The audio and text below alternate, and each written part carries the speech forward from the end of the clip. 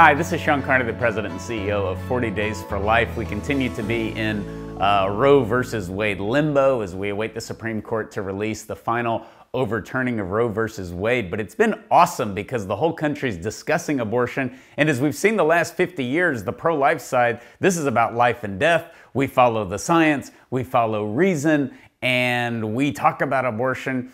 We're more equipped now to discuss abortion, as science has proven a lot of our points over the decades, than we've ever been.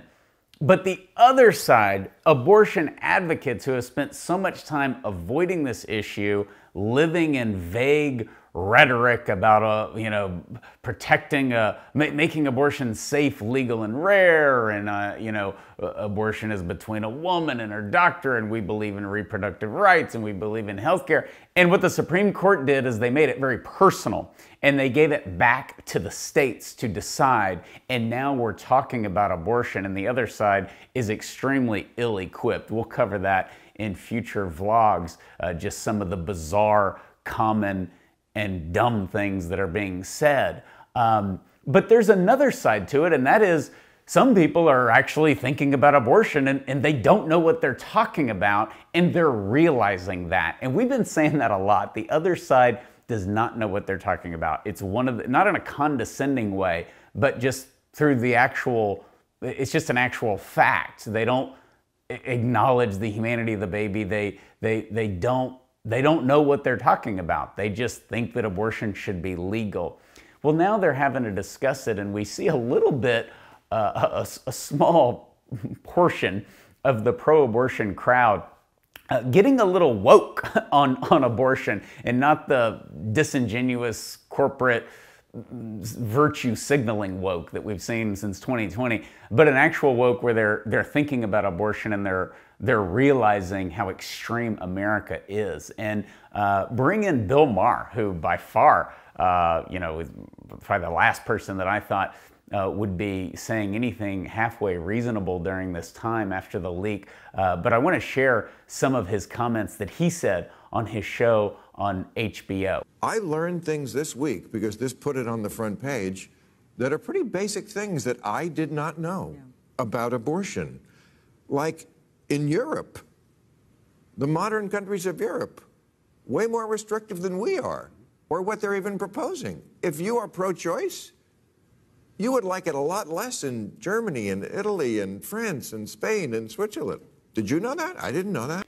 Now, for years, we have said that Roe v. Wade puts the United States in a very small and shameful category, allowing abortion through all 40 weeks. We're in a category with North Korea, China, Vietnam, and Canada. And most people don't know that. Or when you point it out, they say, well, it's the law of the land, or they say, well, that's not true. And Bill Maher here is a good example of somebody who's realizing that if you took Italy or France and you put them in the United States, they'd be one of the most conservative pro-life states in the Union, restricting abortions at 12 weeks. And it's one thing to learn that. It's another thing to say, you didn't know that, and that America is, in fact, extreme on abortion, and you didn't realize that. Right, okay. I learned most people who are pro-life are women. Did not know that. When he discussed, when Bill Maher then discussed those who are saying that, Roe v. Wade is settled law, he went off on that. This whole bullshit argument about, well, it's settled law. So was segregation. Right. Plessy versus Ferguson was settled law in 1896, and thank God somebody said, let's unsettle it. So it's not, that's a bullshit argument. One of the new,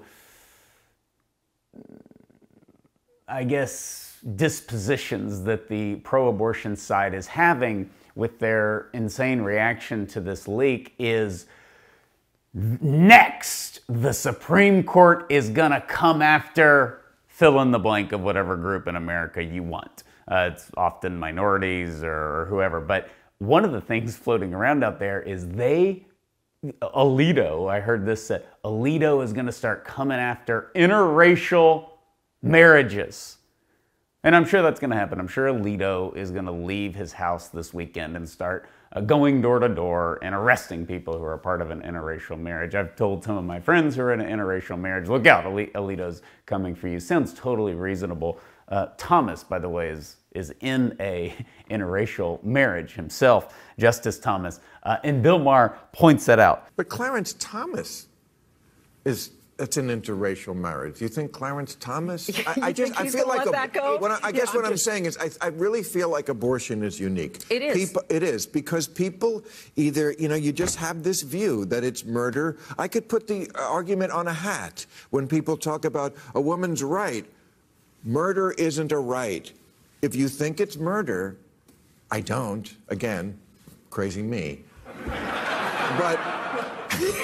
So he obviously doesn't think that abortion is murder, and in some ways you can't if you support abortion.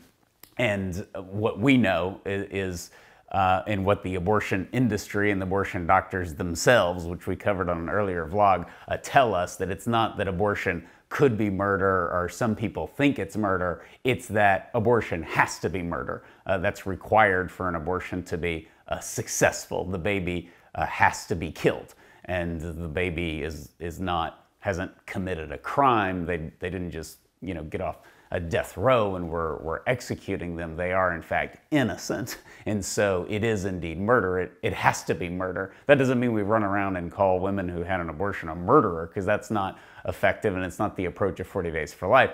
But a murder is required in a successful abortion. If you don't murder the baby, then he or she is going to continue to live, which is going against the will of the parents and the doctor and abortion advocates. And so these are the inconsistencies that we see, but we also see basic common sense in some of Bill Maher's comments, a sentence I never thought I would say, not because Alito's opinion was so brilliant, and it is brilliant and you need to read it, but because they are in the desert of thought when it comes to abortion. They simply haven't thought about it for decades. Now they're having to think about it. They're not well educated on the issue of abortion itself. They support it. It's typically a passive support, and now they're having to have an active support, and they're ill-equipped. And so equip yourselves, know what to say, listen to our podcast, listen to the vlog, get the book, What to Say When,